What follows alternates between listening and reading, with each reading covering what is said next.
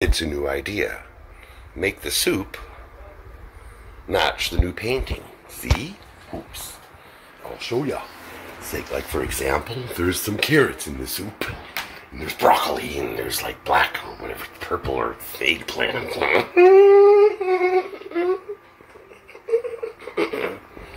Then the other one, he's as good as the last one, but he's got a little more confidence than the other one has. And looks like the soup in a way, see? He's drawing inspiration from his paintings towards his soup. See what he did there? It's really cool. And it's got a lot of those peas inside of here. There's the French-Canadian yellow split ones that it says right there. There's the carrots as well and onions and stuff. It's going to taste really nice. Bye. See ya.